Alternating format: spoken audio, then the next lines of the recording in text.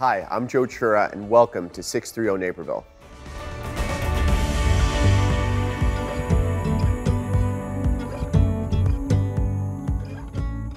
Today on the show, we'll learn 5 ways to keep your heart healthy, take a closer look at Patty Gustin as she steps into her new role as a DuPage County board member, and sit down with Naperville business owner, civic leader, and pilot, Bev Patterson-Fryer. But first, we're back on location with Caitlin Risvold and another great business forward.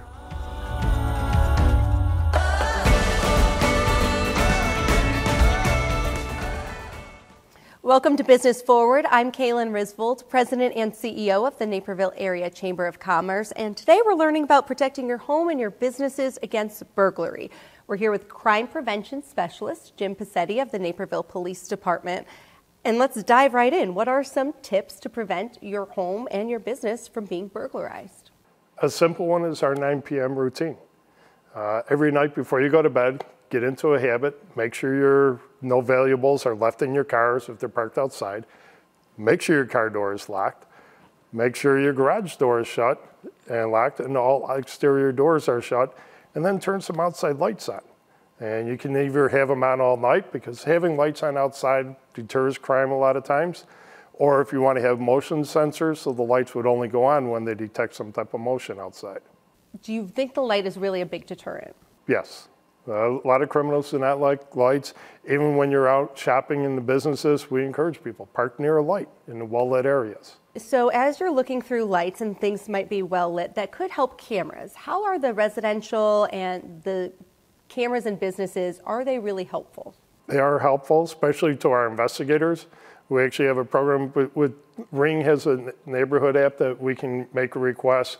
Anyone that lives in a certain area to go review their film or footage to see if they have caught anything because of an incident that happened, they can submit it to us.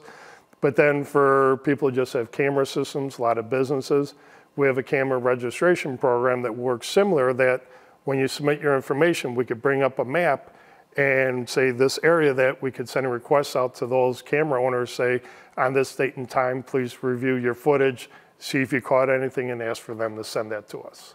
Have you found that to be successful? Yes, there have been some cases that they did get some footage or got a car description because maybe they parked on the block, but then we can match up the car going down the block at a similar time frame, and we can go off it that way. What are other tips outside of lights and locking that can really help protect our businesses as we want to make sure that our valuables are taken care of? Again, making sure things locked up. Anything of real value, don't leave it out on display. Lock it up for the night.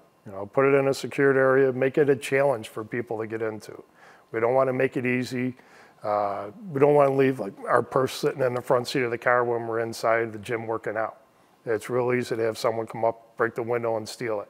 So it's almost like a crime of opportunity. We want to make it difficult for criminals. Having good locks on our doors, having deadbolts on the doors are all going to help deter. If we can make it difficult for them, it's going to make it hard. They want to get in quick, in and out. If they got to spend a lot of time, they're not going to want to go in there.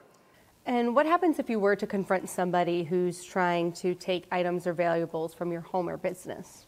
We don't encourage anyone to go up and confront. If you see someone, get out of there, avoid them, be a great witness. Get a description of what they're wearing, what they look like, anything you could tell us about them, which if they take off running, which way are they going, any vehicles, anything at all like that, and call the police right away. Ideally is what we like for you to do. If you are threatened, you feel your life is in danger, you do have a right to defend yourself. And Naperville has a new text 911 program as well, is that correct? Yeah, that started last year, text the 911. It's a great feature, especially the younger ones, that's all they do is text nowadays. But the limitation is you have to make sure you type out all the information. In a stressful situation, can be difficult. Trying to text, you have to do your full address, typing out a full description. We don't want emojis.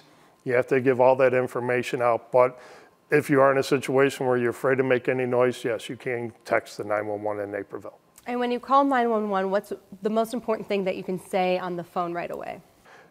Your location. Get your location out right away, because regardless after that, we know where you are. So getting us your location and then what your emergency is, and then we can go from there. But location is a big thing, because even if we lose connection, we know where you're at. And speaking of being where you're at, you do a great job going around our community and educating them on ways that they can work on crime prevention. What type of businesses do you work with, and how do people get in touch with you to learn more tips? We've done stuff at churches, we've done it at retail businesses, we've been at doctor's office, large office buildings. We can touch on anything from active shooter to CPTED, which is crime prevention through environmental design. The way you have things laid out, lighting, access in and out of your building. So we can help you go through those things. You can go to the City of Naperville website, naperville.il.us, and you could type in crime prevention information, Safer Naper, request a visit from an officer or a presentation, and then fill out a form from there, and we'd set that up.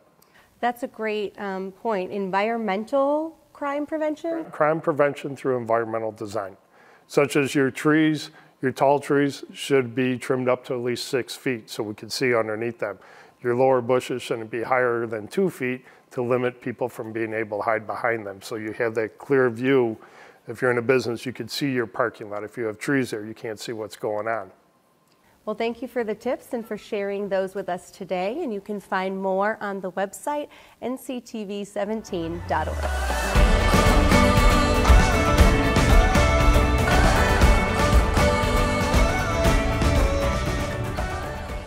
So February is American Heart Month, a time when we all should put more focus on our cardiovascular health. I'm happy to welcome Dr. Ali, a cardiologist at Midwest Cardiovascular Institute at Edward Elmhurst Health, to the program to talk about simple lifestyle changes that have a big impact on our health. So my first question is, heart disease is so common.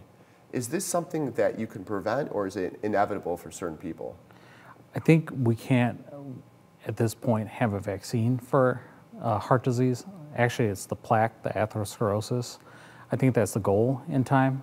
Right now, the aim is to try to find it early enough and try to slow the process. Try to put it off as best we can, as long as possible. The thing I feel like is the most important is to try to find it early, detect it, and find the right people that we should be treating. And what are some things that you can do to detect it early?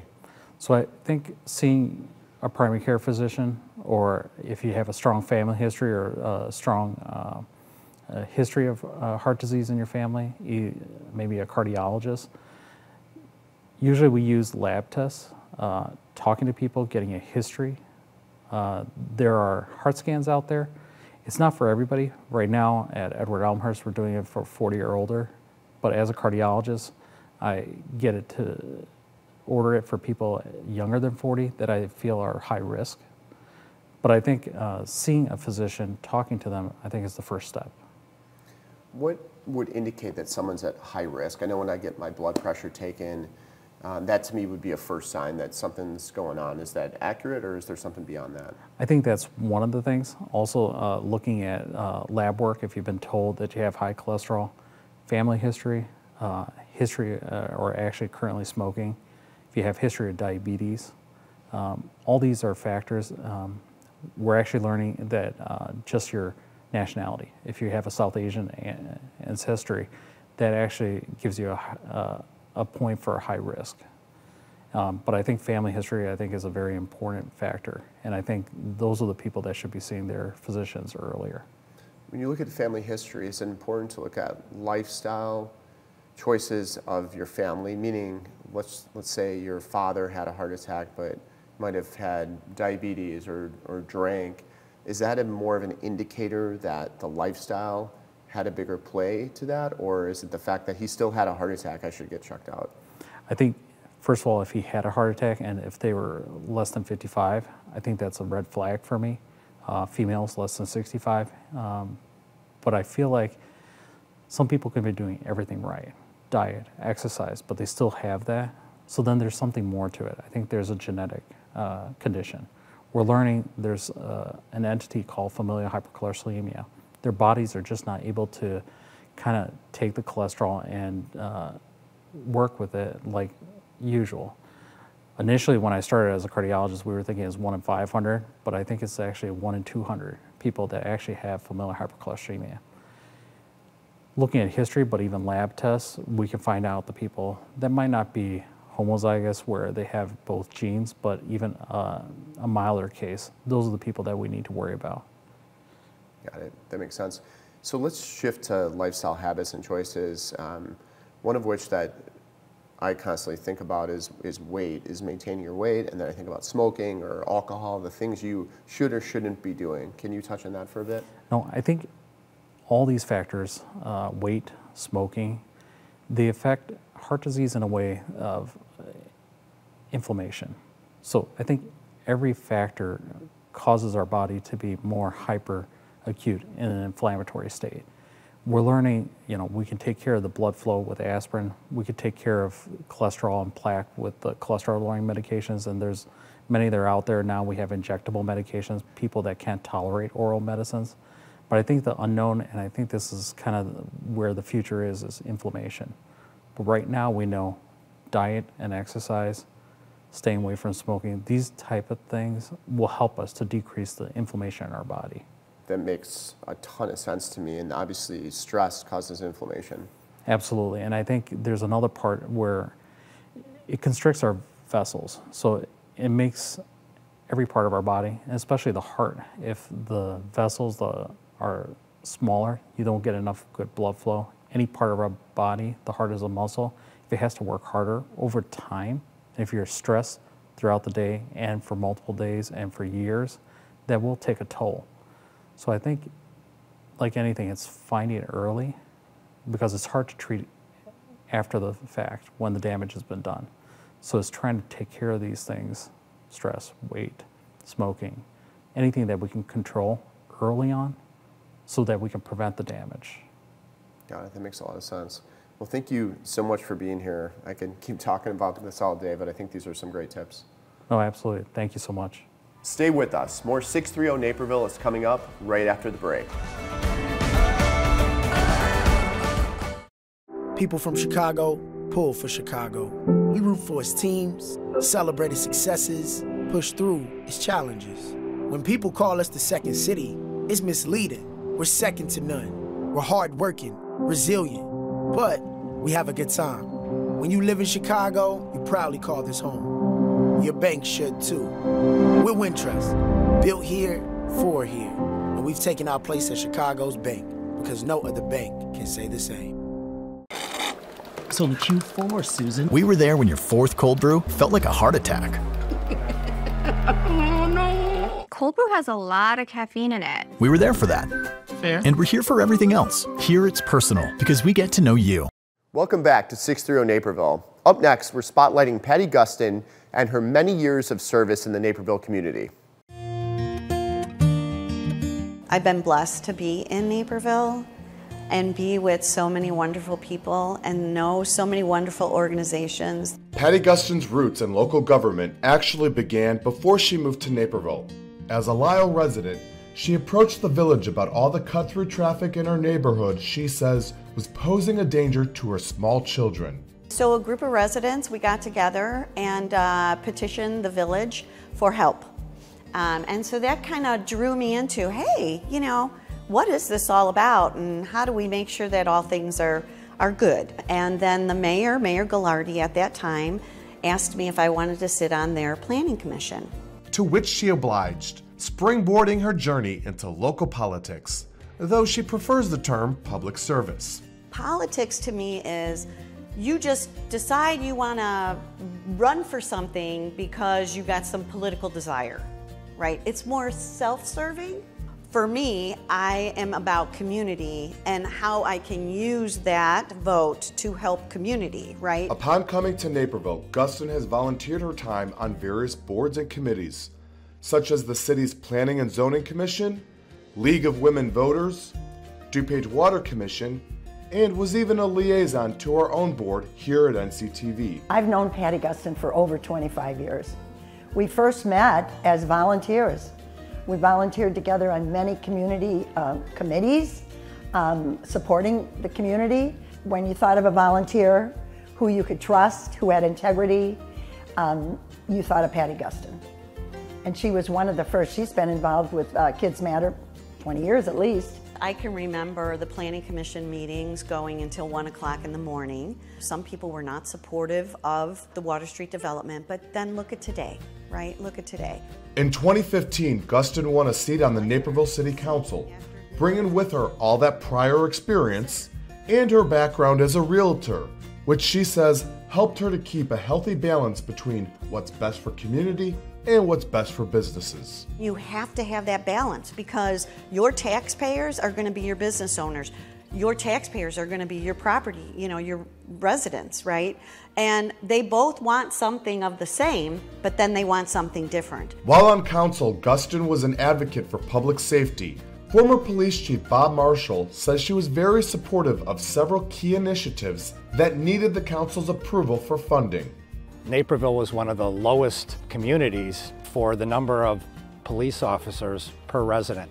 So we added numerous officers during her tenure, and she was very supportive. And Patty was very supportive when we came to the budget process and enhancing our technology, such as in-car video audio system, obviously our body cameras. During her tenure, the councilwoman continued to work as a liaison to the Sister Cities Commission, an organization that fosters lasting relationships between the city of Naperville and cities in other countries. Czechoslovakia, Pascuaro, Mexico, and most recently, Cancun, Mexico. She has visited Cancun, met with the mayor over there, and then started that collaboration, and then later Cancun became one of our sister city as well. So her collaboration, her contribution in that is significant for Naperville. She was very helpful and instrumental when we were trying to donate a fire truck to Cancun, which we were able to do that successfully, and they have one of our decommissioned fire trucks in Cancun today that's helping a lot of folks out there. And most recently, she was very helpful in getting communication back and forth to the folks in Ukraine that are suffering in very many difficult ways these days, and we were able to transport an ambulance out to the Ukraine folks and having them use that in their fire department and their war efforts. Back here at home, Gustin was also influential in bringing the Hispanic Heritage Festival to the city of Naperville. She's very dedicated in that aspect as well, in bringing more diversity, working together with other communities, and bringing everybody together. That is what Naperville stands for. This last October, Gustin ran for DuPage County Board, but was devastated to discover 2 of her campaign signs defaced with swastikas. I read a proclamation at the synagogue about a month before this incident, and I shared that my family is honored in the Holocaust Museum for saving Jewish lives in Lithuania. And I shared that story. And so was that the reason why? I don't know, but there's no reason that justifies anything like that. I, Patty Gustin. Still, she pressed on and was voted onto the DuPage County Board. It is a bigger footprint, so you have more of an effect on more things. And I think that my experience from the city transitions very easily to the county to be able to get things done. So there's not that big learning curve, particularly with Naperville being one of the largest cities in DuPage County. Now she's going to be seeing so many more people and being a leader of so many more people. And they're going to be so happy they have her on that board. I'm Kevin Maychek for 630 Naperville. Up next, we're shifting gears to highlight some stellar local athletes in this edition of Sports Story.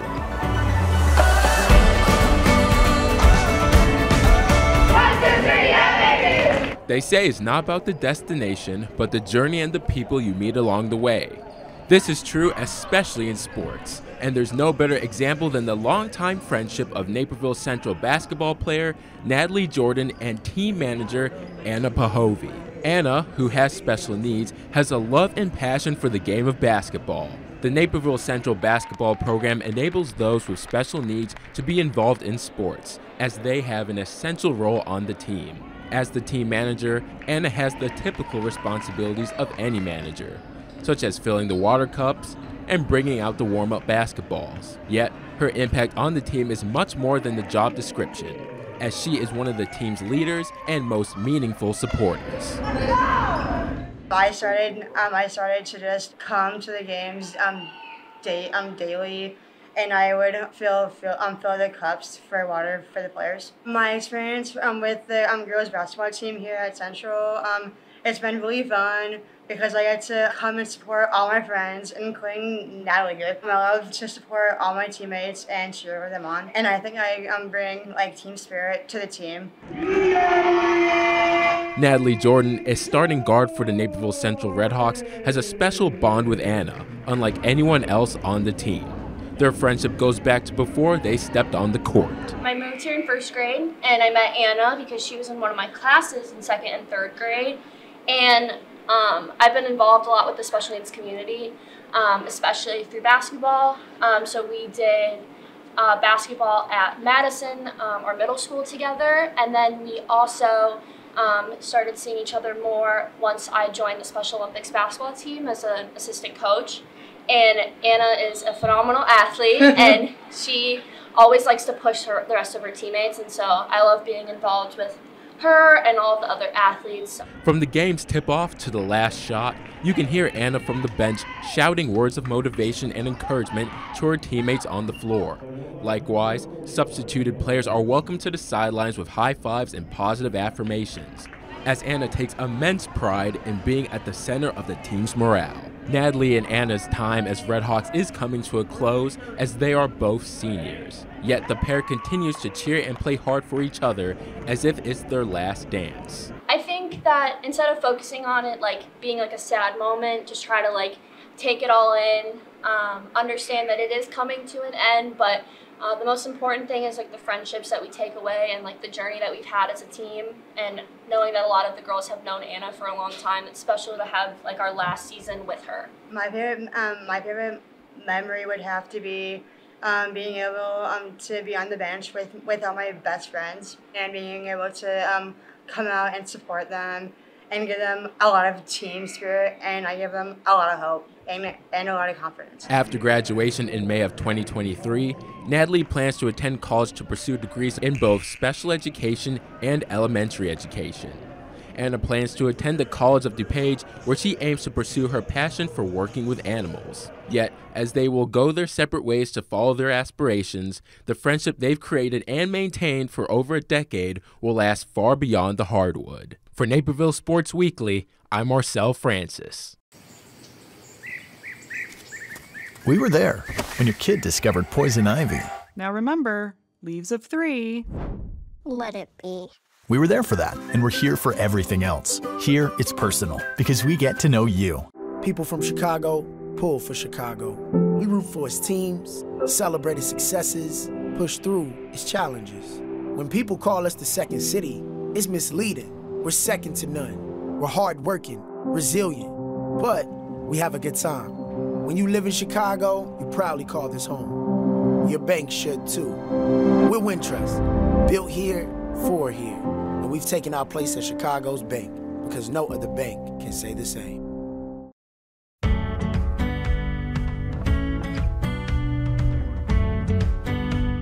Welcome to Naperville Notables. I'm Liz Spencer. Have you been to Bev's in downtown Naperville? Well, we're joined today by Bev.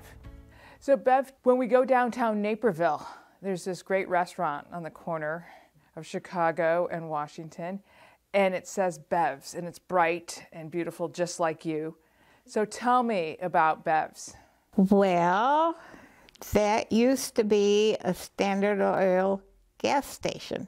I started my first music store behind Beidelman Furniture Store, and that was my first music store with 700 square feet, which isn't very big to have pianos and organs, an office, and 2 teaching studios. This man called me at the store, and he said, well, I am in charge of all the Standard Oil gas stations in the United States, and we're going to liquidate that gas station across the street from you. Would you be interested in that? And I said, oh, that dirty old gas station? So it was $40,000. So then I bought it and moved across the street. I just was so happy there. Bev Patterson Piano and Organ Company opened 3 additional music stores in 1973, 74, and 75, located in Addison, Fox Valley Mall, and Woodfield Mall. Bev sold all the stores in 1982, but retained ownership of properties in Naperville and Addison. The Naperville property would become a popular restaurant known as Jimmy's Grill in 1997. At the end of 2021, Will Cullen, owner of Empire, became the building's newest tenant and asked Bev to use her name for a temporary establishment. Boy, lucky. You know, my title is Lucky Bev. I'm always so lucky. But then he wants to change the name later. I don't care. Callie's. So I'm happy and he's happy. That's awesome. So tell me about your music career. I mean, I know that you sold pianos and organs, but you also played. Actually, I started organ. We lived for 2 years in Wheaton, and I took lessons at the college, and I could practice on the big organ there a certain hour. But you also played at different stadiums. You were able to have this book of music in your head and play everywhere. Tell me about that. Al Melgard was the organist at the Chicago Stadium. So I called him and asked if he gave lessons, and he said yes. So I took a weekly lesson from him at his home. I wanted to learn his arrangements. After some practice, Bev was invited to play the organ at the Chicago Stadium for the Chicago Blackhawk games. Those pipes were all throughout the stadium. It was a fabulous instrument. However, by the time you'd play a note, there would be a delay. You couldn't hear what you were playing at the time that you played it. And automatically you started to slow down. But after a couple of measures, I realized I can't hear, I can't listen. I just gotta play and go, just normally, and shut off the sound. Fun times. You also were a pilot, right? Harold White was the editor of the Naperville Sun, and the Sun was located right next to my first store. So Harold and Eva befriended me. They invited me to come out to their house at Naperville after work and go for an airplane ride. I was afraid. So then after that, Harold wanted me to take lessons. And that's exactly what Bev did, meeting her second husband, Bill Fryer, in the process. Learning to fly and being a pilot was a big part of our marriage. Harold found an airplane he wanted me to buy, which I did. And it was a 2-seater airplane. And he said, you can tie it down in our backyard. Then Bill and I, after marriage, we did buy a bigger plane, 4-seater. It was wonderful to have somebody to talk to about your flying and share it. My philosophy in life is when one door shuts, a better one's gonna open. Bev, thank you so much for sharing your stories. You are truly an inspiration for all of us. And we'll be back with more 630 Naperville. A quote I've always loved is by Confucius, who said, "They must often change who would be constant in happiness or wisdom." Now it's my time to step aside as host of 630 Naperville and hand off the baton to someone else. I've thoroughly enjoyed being part of the launch of the series. It's been a pleasure to meet so many of you and share what's happening in Naperville with you. But that's going to do it for us on this edition of 630 Naperville. But please remember, if you think you can do more, you can. I'm Joe Chura, and I'll see you around Naperville.